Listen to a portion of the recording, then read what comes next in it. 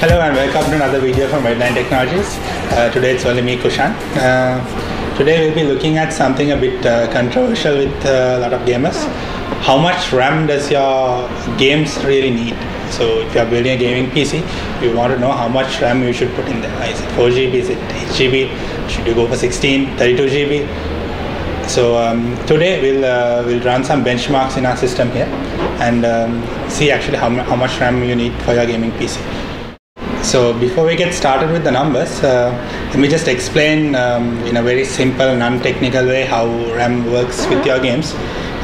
Essentially, when your game runs, all your game files that are required to render the scene on screen are loaded into your RAM and then used by your processor and your graphics card and your sound card from all your hardware through your RAM, not through the hard drive. So what RAM does is it stores all this hardware for temporary use. What happens when you don't have enough RAM is to load the next scene or whatever is being shown on the screen next, your computer has to offload some of the stuff that's in the RAM out and then load the new stuff in. If you don't have enough RAM, if you run out of RAM, when this process happens, you will notice a slight stutter. If you see it in gameplay, you will notice this is what's happening. But how do you capture this in numbers? What we are looking for is the minimum frame rates. See, when that small exchange happens, your frame rates will go down, meaning it won't be smooth. Gameplay will be smooth, then it will drop and then go back. So what we are looking is what is the minimum frame rate that you'll get. Of course, even if you don't have enough RAM, you still have your average frame rate will still be higher, because most of the time, say if the game is still using the same assets that are loaded into your RAM, the gameplay will be smooth. Only when there's a transition, you'll notice a drop in frame rate. So that is what we'll be looking in the benchmarks today.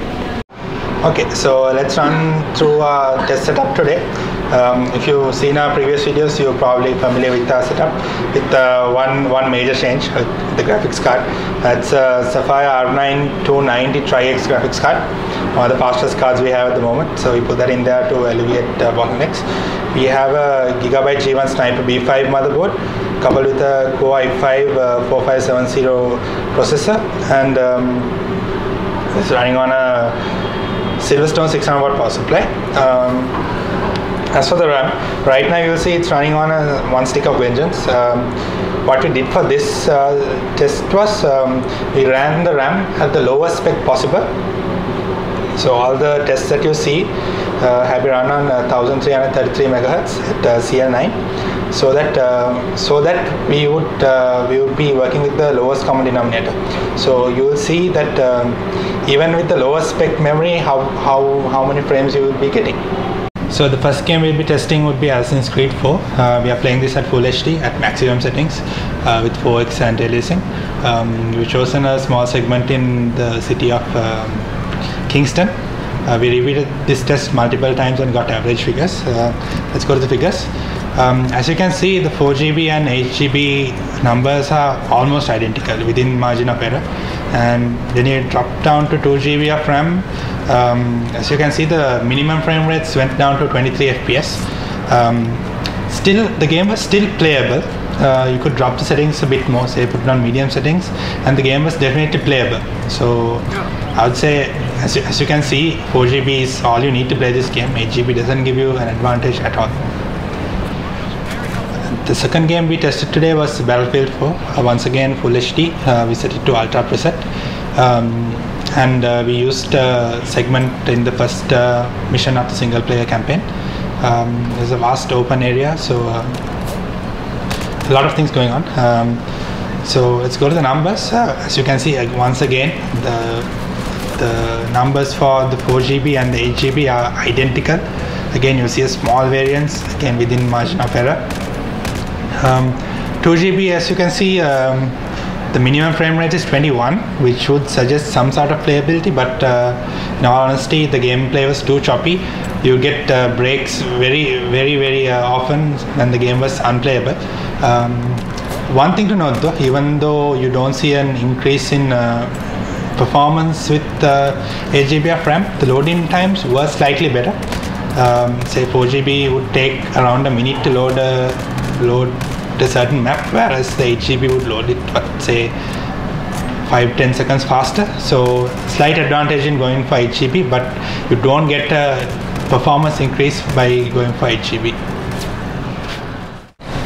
And our third game, Call of Duty Ghosts. We are playing this at full HD resolution again, 4x anti-aliasing.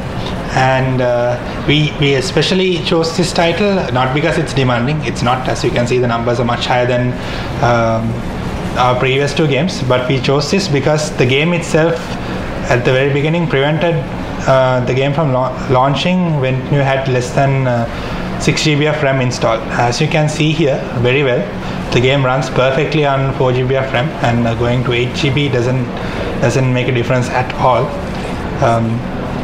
On 2GB you'll notice something different from the previous two instances. You'll see that the minimum frame rate is 0. That is because at the very beginning of our benchmark campaign, the game froze for a bit, probably because it ran out of RAM until all the relevant textures and models and whatnot were loaded into the RAM. It froze for a bit, and after that the game was reasonably playable. We tried with lower settings. When you drop it to say medium, even 2GB is very playable on this system. Okay, so there you have it. We've gone through the numbers, and 2GB, as you've seen, not really great for gaming. Is the RAM we are talking about, but as you saw the numbers, the Assassin's Creed 4 Black Flag that's over here, still playable on 2GB of RAM. If you drop the settings low enough, it's still playable.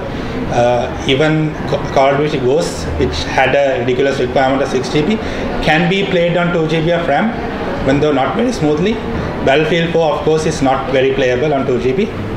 And then the important part, you saw the 4GB numbers and you saw the 8GB numbers, and they were identical to a single FPS.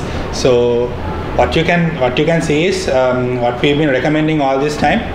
4GB is the maximum you need for gaming. You go upwards of 4GB, you get 8GB, you get 16GB, you will not see a performance improvement. So our recommendation is 4GB is all you need, as long as the extra say 6,000 you pay to get more RAM doesn't get you a graphics card update. Always stick to 4GB. 8GB in this day and age, RAM is not too expensive, and all of us have a lot of extra programs running in our systems. Like say, for example, on my personal PC at home, I have Steam running, I have Raptor running, I have Origin running, I have an antivirus running. So all these things do take up RAM. So 8GB is the sweet spot if you are getting a high-end gaming PC. Say if you are spending 200,000 on a gaming PC, you are better off having 8GB of RAM. But getting that extra RAM should not come at the expense of a better graphics card. So see, most people try to go for 8GB of RAM with the low-end graphics card. Say you go for a GTX 650 or a R7 250, 650 Ti with 8GB of RAM. Really not recommended. What we recommend is keep pushing up. Say for 270X or 650 Ti, as extra 7,000 will get you a R9 270. Go for the R9 270 with 4GB of RAM. From there onwards, another 4,000 will get you a 660 or a 270X. Go for that also. From there onwards, the next graphics card upgrade requires what? 12,000? 760, which is about 12,000 more. There I would recommend going for 8GB of RAM, because at that level 270X or say 660 will run most of your games on maximum settings on a full HD monitor. There you're better off investing extra on the 8GB of RAM. But up until then, I would say stick with 4GB of RAM. Your games will work perfectly fine. I hope you learned something today.